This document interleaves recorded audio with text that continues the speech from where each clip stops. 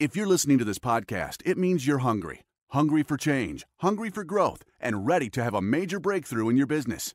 As a partner or founder in more than a dozen businesses that do more than $5 billion in revenue each year, Tony Robbins has learned from the best in the world, the Steve Wyns, Mark Benioffs, and Peter Gubers, what it takes to be successful. Whether you've been in business for decades or are just getting started, it's important to get help from someone who's been there, someone who's going to coach you through it.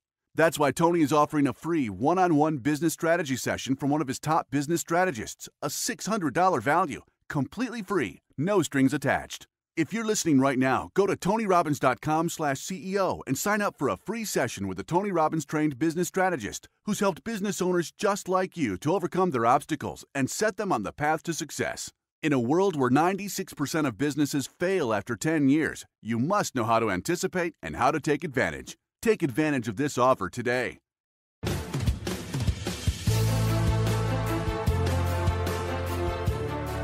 In this episode of the Tony Robbins Podcast, we're bringing you to Business Mastery one more time, where Tony recently led a panel discussion with the business leaders behind some of today's fastest growing companies. For this episode, you're going to hear from one of the founders of a company that changed the travel industry forever. When's the last time you booked a trip somewhere? Where'd you stay? Was it a hotel? Or did you opt for the alternative and rent a room, maybe an entire house, from a local? The idea of staying in a stranger's home may have blown your mind a few years ago, but today it's not just a standard practice. It's actually the preferred accommodation for tens of millions of travelers across the world. There's just one company to thank for that: AirBnB. AirBnB started as a simple solution to a pressing problem. Co-founders Joe Gebbia and Brian Chesky couldn't afford rent, so they opened up their San Francisco apartment for guests to stay in. They soon realized they might be onto something bigger than just a way to avoid being evicted. So, along with their old roommate, Nathan Polkarchik, they started to build it into a business. That was nearly 10 years ago. AirBnB has been through a lot since then. It was by no means a straight path to success. In fact, they launched and relaunched a number of times. They found themselves up to their ears in debt, and they were rejected by investors over and over. They were very close to flatlining on more than one occasion. So how did they persevere? How did they turn a floundering idea into a global business that now operates in more than 34,000 cities in 91 countries? It's now estimated to be worth $30 billion. Let's go to Business Mastery to find out. So we talked beforehand, before we joined Facebook Live and so forth, for about 45 minutes. We shared some of the businesses that you began before and how all of you have the common element of you decided what the outcome was, right? You know why you were doing it. You didn't know how. None of you knew how. And all of you figured out the how, which is really, I always tell people, it's the tyranny of how that keeps people from doing things. If you know what you want with such precision and with enough certainty, you've got strong enough reasons, you find the way. But let's talk about how Airbnb started. Will you share some of the story? Start with, if you would, the dilemma you found yourself in and losing a roommate and how this came about. Oh, my goodness. Well, as you saw, our mission is to create community so that anyone can belong anywhere. So that when you travel anywhere in the world, you can move from feeling like an outsider to feeling like an insider. And we do that through great design, through community and the guest-host relationship, and the platform that offers homes anywhere you travel in 191 countries. Yes. So where we are today started with very humble beginnings. It was October of 2007, and I convinced my friend from college, Brian Chesky, to move from Los Angeles to San Francisco. I had this premonition that if you ever put us in the same room, we could create something big together. And we had proved that on campus, and now as out in the real world, I really wanted to find out what we could do. So he moves to San Francisco. We both quit our jobs at the same time, and there's all this excitement in the air of what are we going to come up with? What could we possibly create? And all of a sudden, this letter comes in the mail from the landlord. And I'll never forget what it says. It says, "Dear Joe, your rent is now 25% higher." So I go to Brian and we run to our online bank accounts, and suddenly we look and see that we have a math problem. The rent went like this and our paychecks went like this. We have literally just a few weeks to figure out how to save our apartment. So we put our thinking caps on and we came up with a bunch of harebrained ideas. And one day I'm sitting in the living room and I'm looking at the website for a design conference coming to San Francisco. And on the webpage it says, all hotels sold out. I'm thinking, man, that's a bummer. You know, people come in last minute, and I look up around the living room, and I think, we have all this extra space. What if we just hosted people during the conference who need a place to stay? So I pull an airbed out of the closet, blow it up, send a note to Brian, say, hey, Brian, what do you think about this? He loved it. And together we said, well, let's think about a whole experience. We could host 3 designers. We could go get 2 more airbeds and actually cook breakfast for the guests, pick them up from the airport, give them a subway pass in San Francisco, maybe a map to the city. And before we knew it, in about a week or so, we had this concept that was not a bed and breakfast. This was an airbed and breakfast. That's awesome. That's really awesome. So we make this website in just a week or so. We put it out there, and nobody knew it existed, first of all. So I'll remember one night we went to bed, and we emailed all of the blogs covering this big conference. I'd never gotten press before. None of us, neither Brian or I, had ever gotten any publicity. The next morning, we wake up, and we are literally on the top of all these very well-read design blogs. It felt like Christmas morning. Like you wake up and you come down, and oh my God, literally the headlines were like, need a place to crash? Network in your jams at Brian and Joe's San Francisco loft at the Airbed and Breakfast. It literally went from this kind of just idea to suddenly people are talking about it on these international blogs in a matter of 2 weeks. Wow. So we had people contacting us from around the world. People sent us their resumes, their design portfolios. One guy tracked down my cell phone number, left me a bunch of voicemails. So we ended up choosing 3 guests, Kat, Amol, and Michael. They stayed with us for a couple days, and something really special happened. The first is we got to provide hospitality to them. The second is they got to feel like they belonged in San Francisco, because we took them around to our favorite restaurants, they met our friends, and the third thing is we became economically empowered as a result. We made about $1,000, and we saved our apartment. Wow. And how long, you give me a hand for that to start, it's incredible. Now, so you hear something like that, and people's assumption is, and then it just took off from there. I assume that wasn't quite how it worked out. It took about a month or so, and then it just took off like a rocket ship. It was quite the opposite of if you build it, they will come. We built it and they didn't come. It took many, many years, and there's an old saying in the company that we launched 5 times, but nobody knew. Yeah. It was finally the 6th time that people actually picked up on it. And what was different, or was it the accumulation? With each time we tried a path, we ran into a dead end, and we said, well, we're not quitting. Yeah. Let's just turn around, come back, and try a different approach. So to give us an example, what was one of the early approaches that didn't work? So the original concept for Airbnb was airbeds for conferences.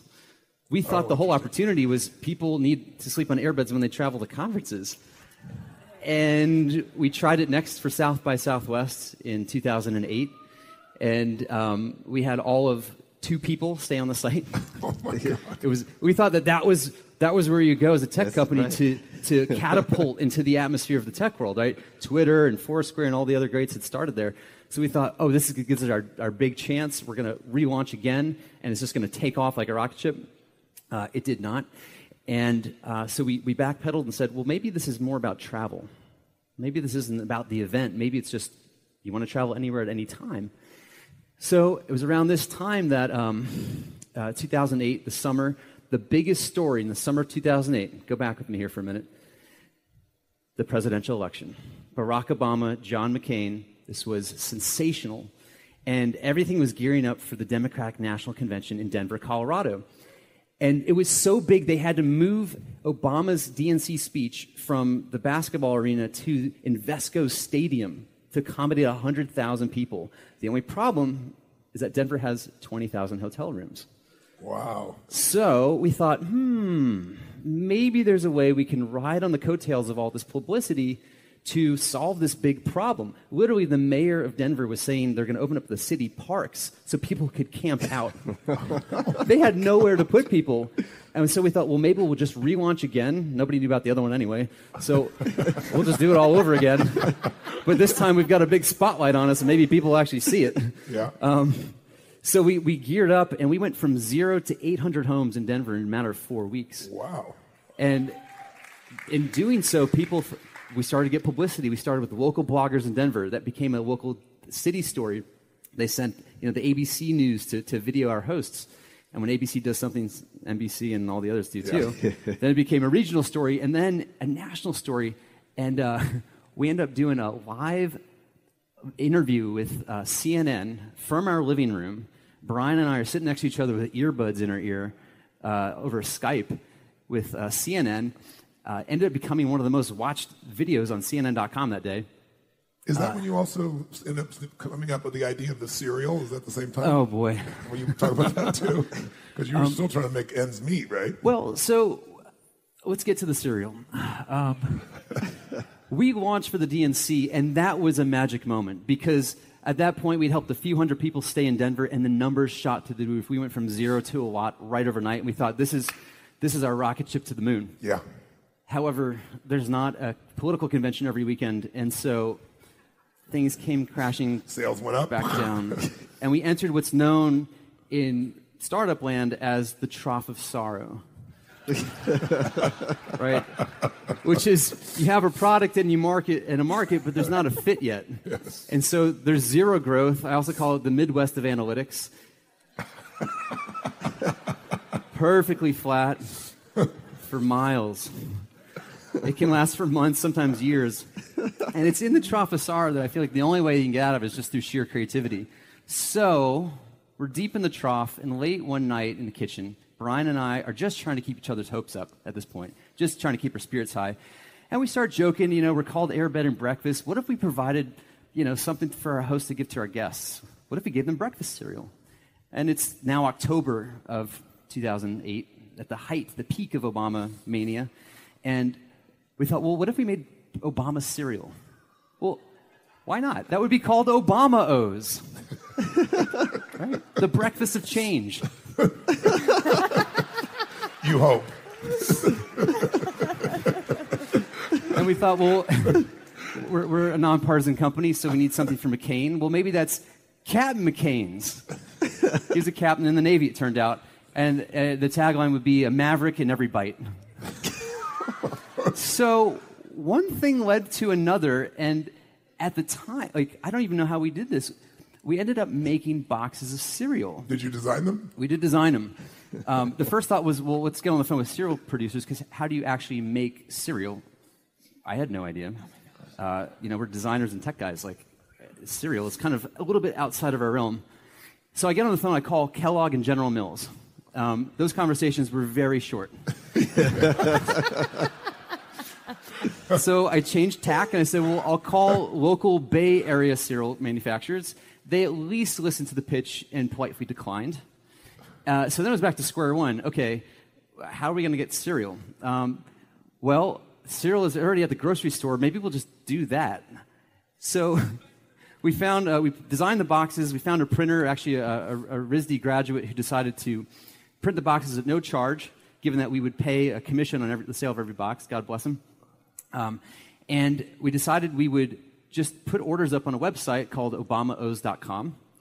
And every time an order came in, we'd go to the grocery store, buy a box of cereal off the shelf, bring it back to our apartment. Put it in your box. Well, we'd pull the bag out, and we'd put it in our own Obama O's box. But it is the best part. You charge $40 for that, right? $40 for a box of cereal. We did. So we sent we had to hot glue each one on the top, by the way. I had so many burned fingers at the end of that. Our kitchen was this production line of breakfast cereal. And Brian and I often looked at each other like, did Mark Zuckerberg ever do this when he was making Facebook? This just seems a little far afield here. So we sent the boxes out to all the press media that we could think of. And it ended up getting on all the morning shows and a bunch of publications, Fast Company, Wall Street Journal. And CNN, again, called us back. It was like, this is awesome. We want to cover you guys. They did this live interview, and we sold out of Obama's within a couple of days. So at $40 a box, and we sold 500 boxes. We made 20... That's a lot of trips to the grocery store. Yes, it was. You should have seen the look on the cashier's face every time. We just clear the shelf. I had 3 shopping carts of O's going through the thing. I tried to explain to her, we're this tech company, we're making breakfast cereal, AirBnB Breakfast. And she was like, And eventually I just learned the line. I'm like, we run a bed and breakfast. And she's like, oh, okay. So But it actually gave you some cash to keep yourself above water, right? At this point, we were so deep in the trench, the Trough of Sorrow, we had about $20,000 in credit card debt. Because to understand where we were in the life cycle of the company, we had that rise for the DNC, and we thought, this is a great time to go raise money. Our numbers are up. Let's go talk to investors. We got introduced to 20 of the Silicon Valley's best investors. 10 met us for coffee, or 10 replied to our email, 5 met us for coffee, 0 invested in Airbnb. And we faced every kind of rejection that you could imagine from really incredible people who picked big winners. And I learned in that moment that rejection is an invitation. Rejection is an invitation to keep going. That's really good. And as everyone up here knows, you can accept it or not, right? Yes. It's up to you as an entrepreneur to say, like, awesome, thanks for the invitation, I accept it, I'm going to keep going. Yeah. So here we are. We kept going to the tune of raising a round of money. We lightheartedly call it the Visa round. Though I don't think Visa knew about it. And we maxed out a bunch of credit cards. We had baseball card folders. Instead of baseball cards, we actually had credit cards in it. And I don't know if I recommend that or not. It was very high anxiety, very high stress to wake up every morning. So all this to say that we made cereal, not with zero budget, but with negative $20,000 budget. But you paid off the $20,000 with the cereal. The cereal just got us back to zero, which was great. Let's have a hand for that. That's pretty awesome. That's pretty awesome.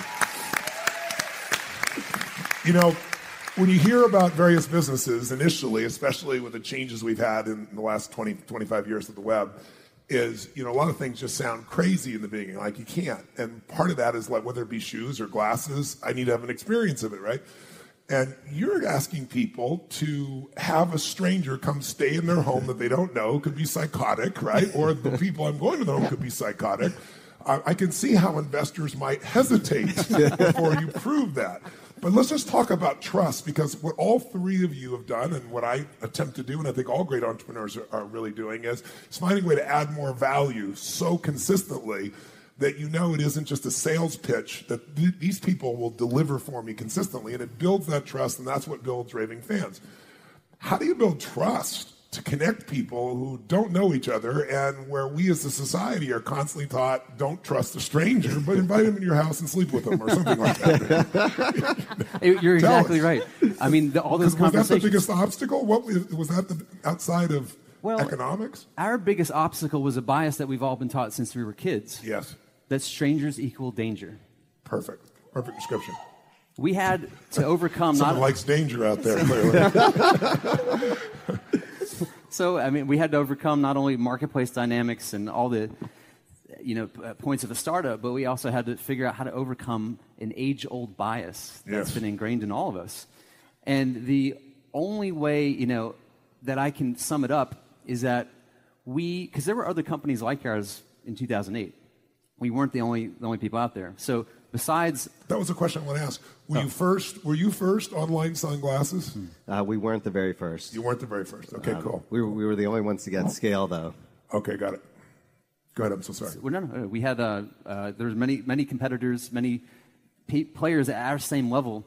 And so it begs the question, luck and timing aside, which there's plenty, why did ours eventually take off? And I look back and I think, all things being equal, what we fell back on is design. That was our background, right? That's what we knew, like how to design an experience. And when I say design, I want to clarify that, because it's not the look and feel of something. It's the whole experience. It's the whole end-to-end experience, what you get so well. Yeah. And so we just applied the same way that you think about, a SoulCycle experience or Warby Parker retail experience. We thought, well, what's the end-to-end experience that we want for our guests and for our hosts? Yeah. And through that, how do we find where trust is the lowest and inject that with personality, inject that with reputation, inject that with good design? Yes. Tell us some of the ways you did that. How did you, first of all, reputation management was a huge part of it. Yes, give a hand for sure. Yeah. How did you break through that barrier? What were the steps that you guys took to get it where people all over the world, 1 million people, were willing to go and stay in people's homes on New Year's? Not bad. Well, we learned very quickly that proper reputation system was key to building trust. Okay. Right? Making sure that there was a system in place so that people could openly and honestly talk about their experience in such a way where, as with every review that got added to the site, it made it that much more possible for somebody who was resisting the idea to be like, oh, there's 12 people kind of like me who had a great experience. Yeah, I'll give this a shot. So enough social proof. Because normally I think you talked about the fact that people only wanted to visit with somebody they liked. They look at the picture or try and get something of that nature. Is that true? Can you clarify that for me? Well, I think what's important is that when there's an exchange back and forth, that people who open up a little bit more about themselves than usual end up creating that connection, right? If somebody just messaged somebody and said, yo, they didn't get much of a response back. And actually what we've learned through the data that is if they message with a really long rambling thing like, oh, let me tell you about the issues I have with my mother. People I'm going to come stay at your house. Also didn't reply. There's that kind of like sweet spot of exchange of like, hey, love the art on your walls. I'm coming for vacation with my family. Yeah. So finding that sweet spot and helping coach people as they're moving through our system to how to communicate with each other. What once you figured out the reputation management, was that enough to break down that entire concern or fear, or did you have to do other things in the design? I wish. Yeah, the first 4 years of the company were pretty dismal. A lot of people don't know that. Maybe they look at the company and say, wow, what an overnight success it was.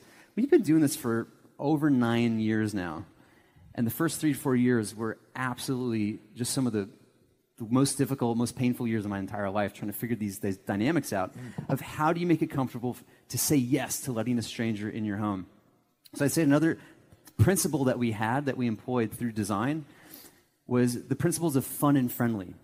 How do we make sure that our design language, our copy, even our colors, the typography, every nuance and detail communicate a sense of fun and friendliness, right? We couldn't sit next to somebody and be like, well, of course you can trust this. We've had this many thousands of people do it. It works for these different reasons. We need to design to fill our shoes and actually communicate that on our behalf. All three of you have really worked on design as a competitive edge. I mean, certainly designing the environments in SoulCycle, obviously the glasses.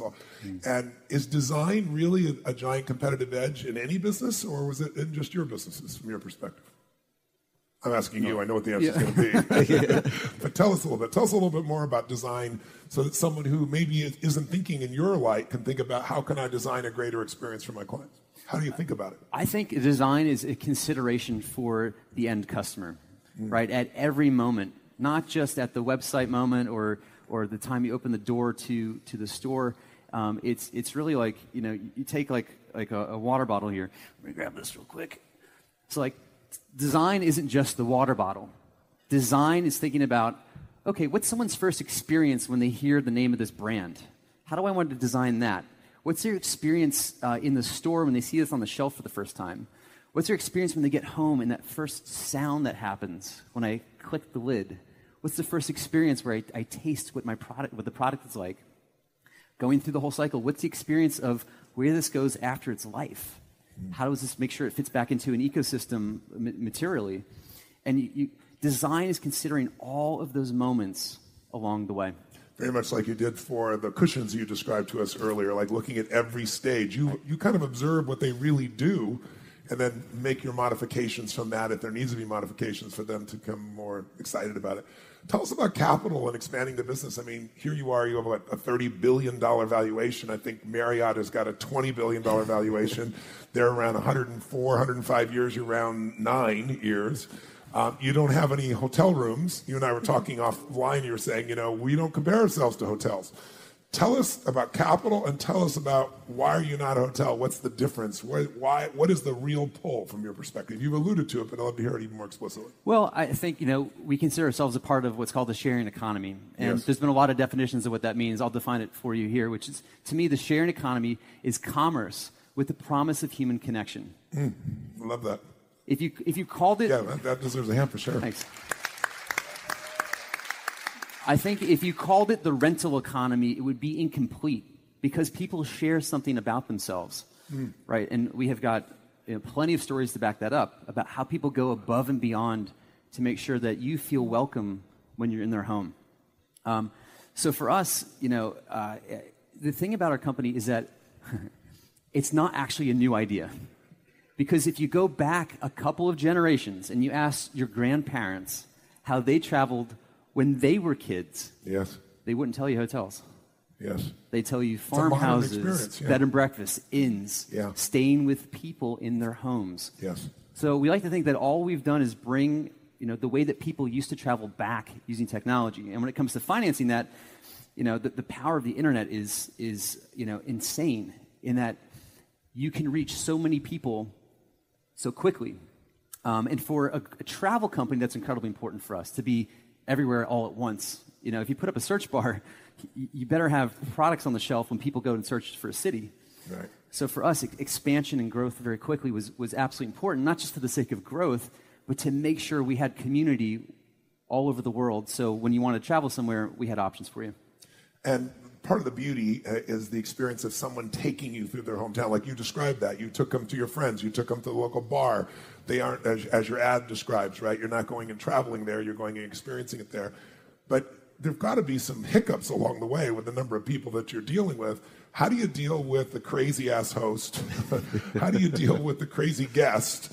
I mean, it's got to happen. How often does it happen? How do you deal with it? Or what if it doesn't happen as often, why not with that many types of numbers? I'm not sure which one's real. Well, we've done right now over 130 million guest stays globally. That's incredible. That's incredible. And the number and only 129 million were really well, less than a fraction of a percent have been problematic. Wow. And why do you think that is? I think that there's something that changes when you enter somebody's home. So you think the guests themselves, they know they're entering somebody's home, and so we all have a different set of filters? I think there's some universal principles of hospitality. No matter what culture you're in, where you are in the world, there are some sometimes ancient kind of laws of hospitality going back to Greek culture or some old Indian culture around Atiti Devo Bhava, which is the guest is God. Yes. There's Pashtunwali in Pakistan. And there's these kind of ancient codes of ethics of how to treat other people in your home that I think are still a part of us today. That's beautiful. Beautiful. Let's go for some questions. Let's start with questions here for Joe, and then we'll go for the group as a whole. How about this young lady back here? Yes, ma'am. I'm Megan Draper from Salt Lake City, Utah. Megan. Hello. First of all, this is my very first Tony Robbins experience, and I'm like, it's like love at first sight. I'm in, I'm ready, this is amazing. So my question for you with the Airbnb is, I'm an avid NPR listener, and they just had a story about people renting each other's washing machines, washers and dryers while they're not home. So there's this huge market, it sounds like, from your experience with Airbnb being so successful, that there's a huge market for people wanting to use your stuff while you're not using it, right? So even in your ad, you didn't ever show the homes or you were showing all the people, So I think that's amazing that the company's all about people and connecting with people. So my question is, what's next? Are people going to start renting out their lawnmowers while you're not using them? What do you see coming next? Well, thank you for your question. I think that there is this ideal that we've unlocked or been a part of unlocking, which is that there's a lot of stuff in the world that sits idle. There's a lot of idle resources that go to waste every single day. And there's literally, since 2008, there are thousands of companies that have started leveraging principles of the sharing economy, of how to bring people together around those underutilized assets or rooms or cars or lawnmowers or tools. And I've had the fortune of seeing these companies when I get to travel. I have to share one of the most interesting ones that I saw that was culturally relevant was in Korea, which is, I think, very far ahead in regards to sharing economy. The city of Seoul actually has a department just focused on bringing the sharing economy principles into the infrastructure of how they run the city government. Wow. But there's actually a startup in Seoul that connects people who are applying for a job with people who have nice suits in their closet. Wow. Because in their culture, that's a really important thing, is that you go in with a very nice suit, but it's kind of a catch-22. If I don't have a job, maybe I can't afford the suit. So there's actually a sharing economy company that connects you around something that's just sitting idle in your closet. So I sure hope that there's more entrepreneurs around the world that are spotting local opportunities in cities or countries that they can connect guest and host with things that people really need. Beautiful. Thank you. All the way back in the red shirt, all the way back there. Yes, sir. Great service. AirBnB is awesome. We've used it several times. Thank you. It's actually was life-changing for somebody who we were allowing to rent one of our properties out, and she was making some money. She had cystic fibrosis. She got her lung transplant. It was really cool. Very nice. And then we got the letter in the mail from the city of Monterey saying, no, you can't do that. So that's been our experience and a big problem. How are you dealing with that, and what's the future of the regulations? It's a great question. I think there's a number of companies, in addition to ours, that have stewarded technologies or new software systems into cities or civic settings that don't move as quickly, right, as the internet or as the technology does. So there's always going to be catch-up the to Uber do. effect, right? So you've Sure. seen it them probably as much as anyone. So I think what we've learned is that when we can sit down with cities and explain what it is that we do, how it benefits the constituents of that city, and ultimately through some practical matters like tax revenue, how it actually benefits the city, they're very willing to listen. And there are a lot of cities around the world who are getting it, Paris and London, a lot of cities throughout the U.S., Asia, and Europe. So I think there's still some work to do in certain parts of the world, but the genie's out of the bottle. This is an idea whose time has come. 130 million people have said yes. I don't think we're going back to the way that it was. So what's important to us is that we work collaboratively with cities to help them understand and then figure out some of the details together. Great. One more for here. Yes, ma'am. Right here in the black. Thank you. Thank you so much. First of all, I'm a big fan of all of you, especially you, because I'm also from San Francisco in tech. So I'm a user experience researcher, and I'm sure you know exactly what it is. And my background is tech and science, and the reason I'm here, this is pretty much my first exposure to business. I've come up with a cutting-edge type of user experience type of research where I am reading the minds, measuring their brain waves, and also connecting that to their emotional states.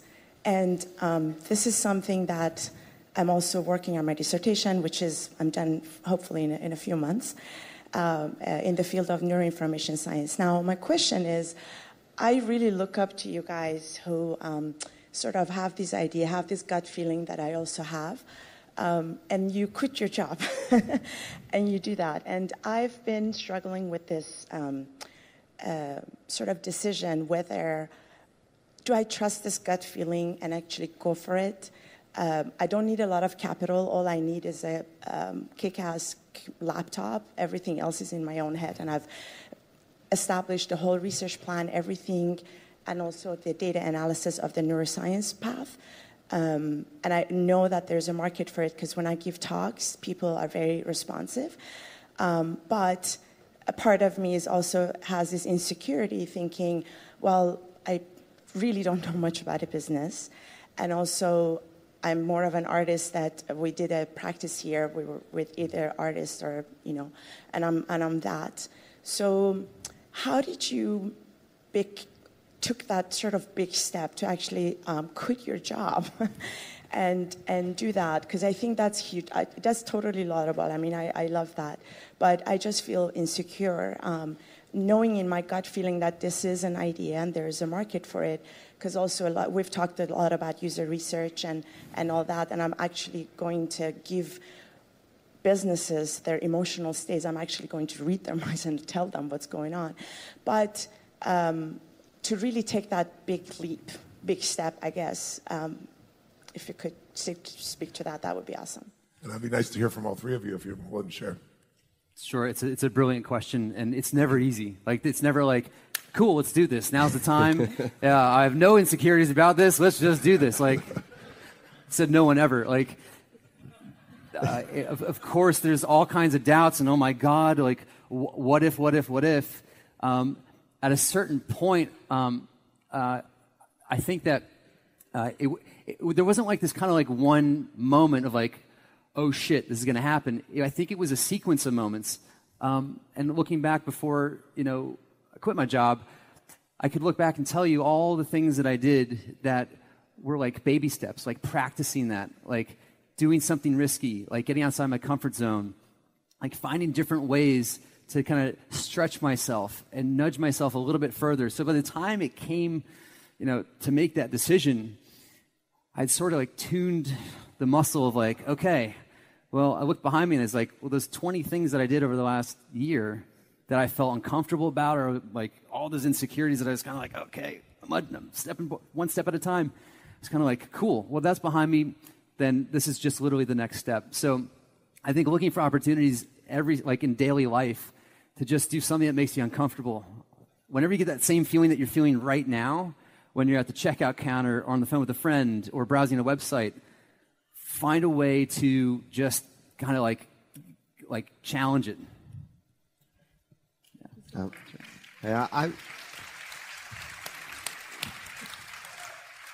Just to add to that a little bit, when we were starting Warby Parker, first thing was that we were full-time students, so we weren't foregoing a salary. I think it would have been a very bold and risky move if we quit our jobs to immediately go after this opportunity without some proof. And in fact, we were in graduate school. It was a 2-year MBA program. But while I was working on Warby Parker between my first and second year during the summer, I actually worked at McKinsey. So I had a backup plan. And I actually had a full-time offer to go to McKinsey, but then Warby Parker took off, so I stayed with Warby Parker. So the reason why I highlight that is I think there's this perception that successful people take these crazy leaps of faith that and jump out of planes without parachutes. And I think nothing could be further from the truth. You should think about when you're about to take that leap of faith, can you take a step back and break down that decision into a bunch of smaller ones and scale down the mountain, so to speak?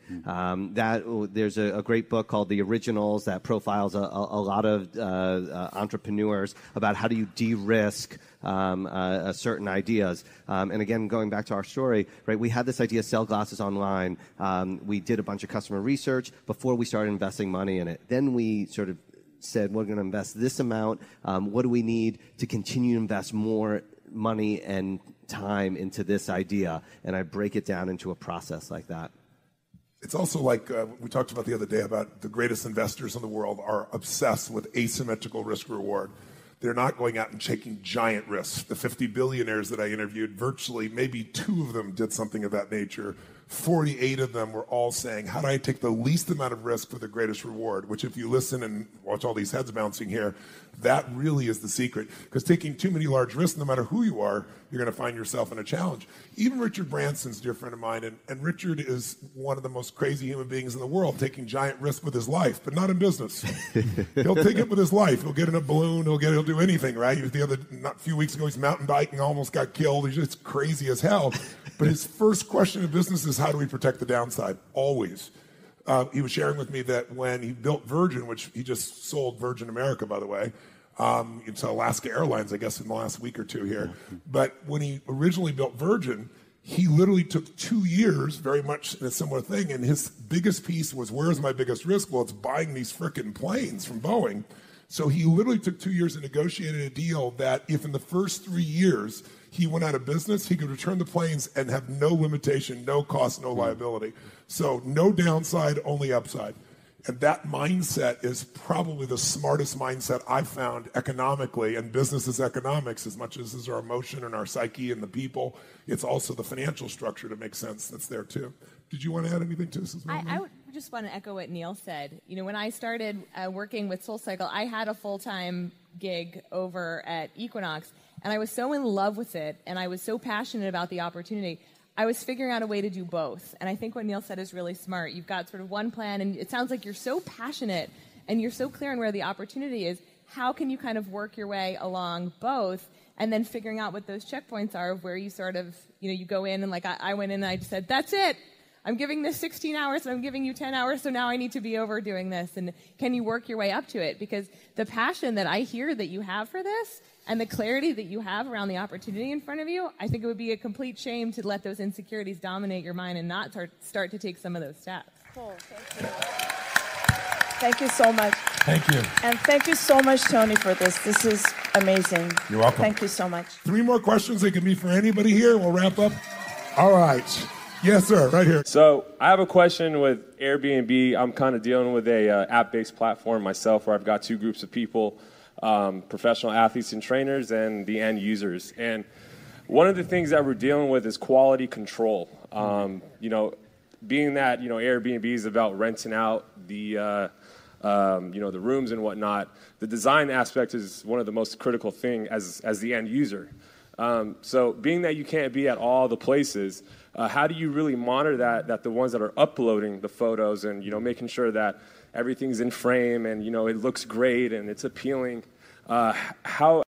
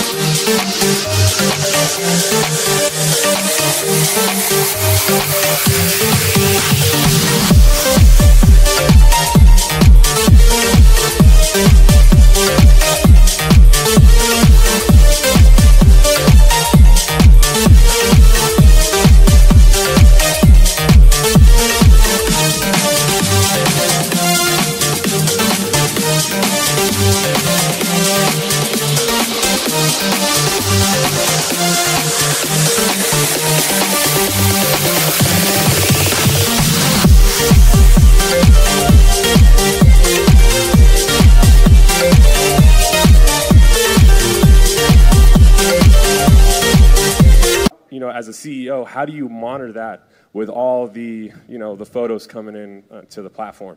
Yeah, that's a great question, especially when you have to do this in 191 countries and all those different cultures and cities. We learned a couple of things. The first was we created hospitality standards.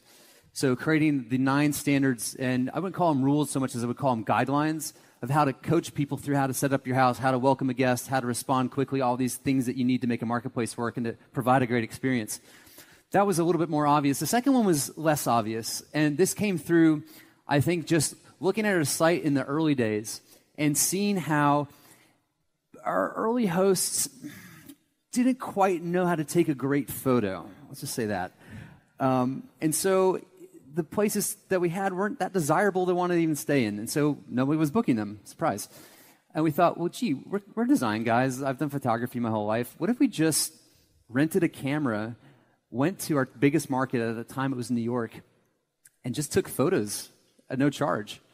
And so we did exactly that. We went to New York, rented a camera, went door to door throughout Manhattan and Brooklyn. We'd email the host in advance and say, hey, co-founder, I'd love to come by tomorrow. And we have a professional photographer too. And then you'd knock on the door and be like, hi, I'm Joe. And I'm also the photographer. And they'd kind of be like, what's going on here? Founder photographer. We'd take these photos, and a couple of things happened. The first is that talk about building trust with your customers. Never before had anyone met somebody from a website they signed up for to come take free photos of their place so they could get more bookings. And a couple of things happened. First is that people started booking rooms because you could actually see what it was you were paying for. And the second thing is, through these interactions with these early adopters, it built up so much love with our early community that they started telling everybody about us. When you love something, when you love a brand, you tell your friends about it. Your neighbors, your coworkers, your colleagues, and we started to see our organic growth go up in New York. We had no ads, no online marketing, no press at this time. We couldn't even afford it. And so there was a really valuable lesson there, this idea of find 100 people who absolutely love you is more important than finding 1 million people that kind of like you, right? So going really deep and creating this strong connection with the early adopters, in your case, with your marketplace.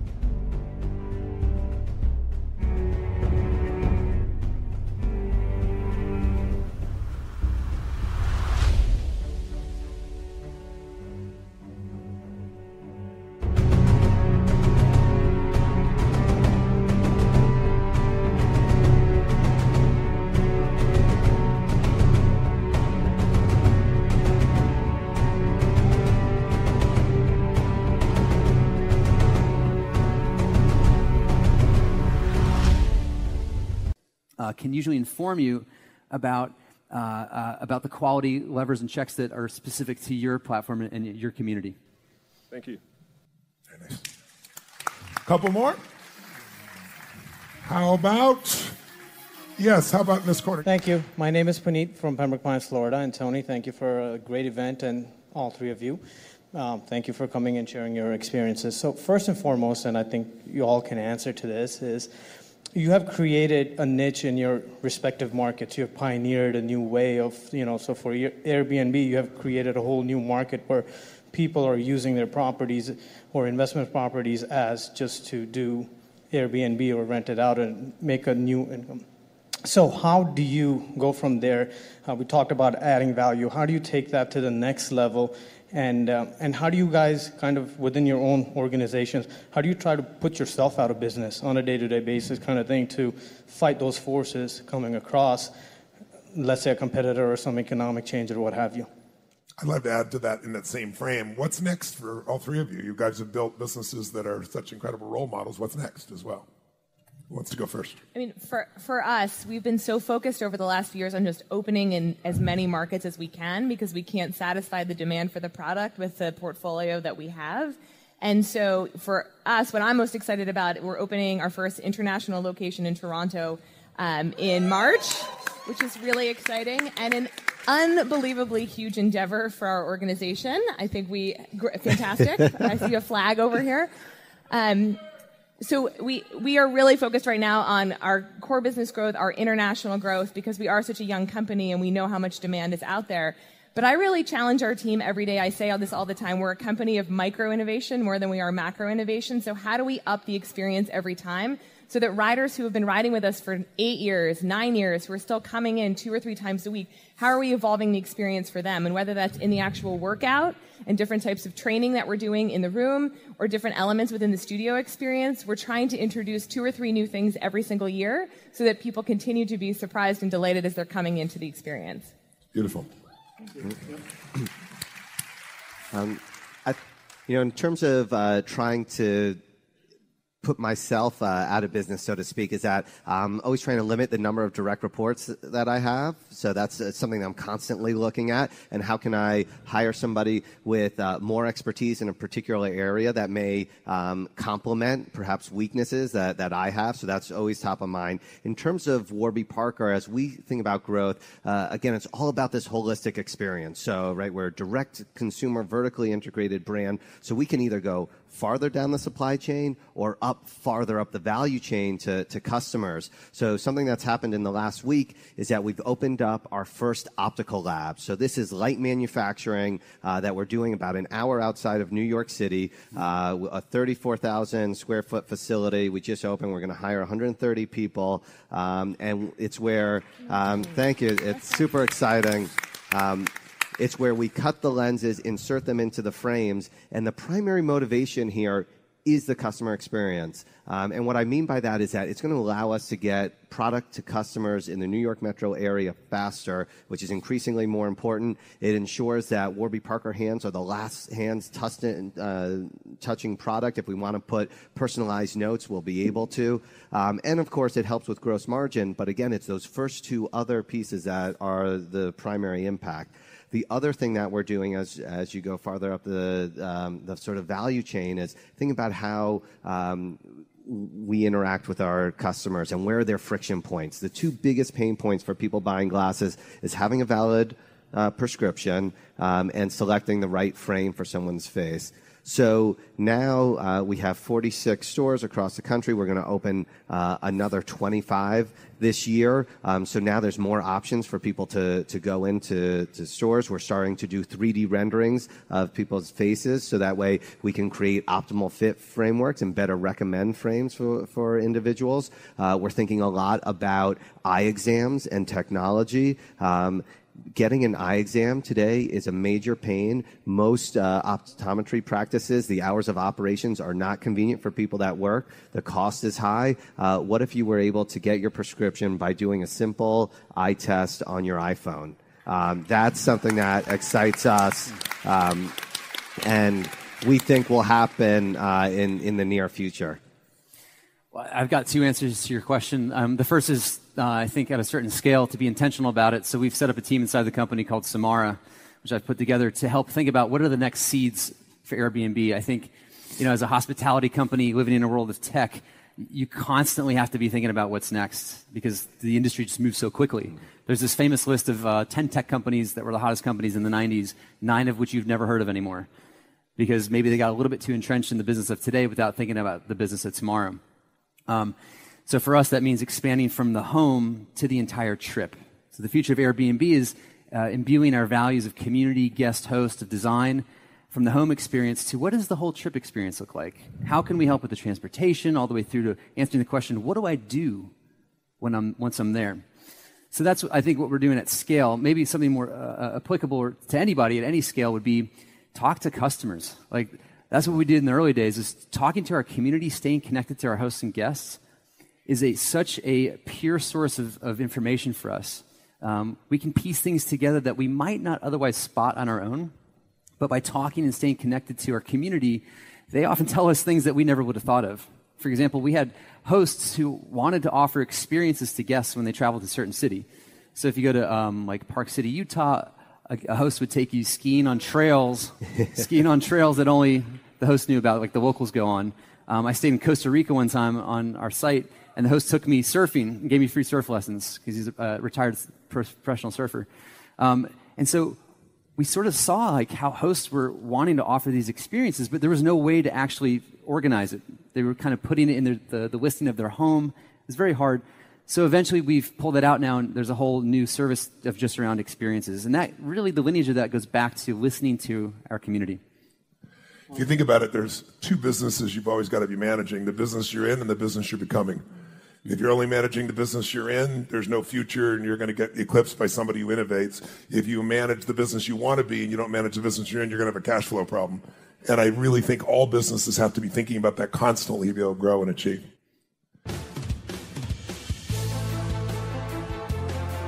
The Tony Robbins podcast is directed and hosted by Tony Robbins and Mary Buckheit. Annie Org is our editorial director and occasional host. The podcast is produced by Carrie Song and Tyler Culbertson. Jamie Carvajal and Adriel De La Torre are our digital editors. Special thanks to Diane Adcock for her creative review. Copyright Robbins Research International.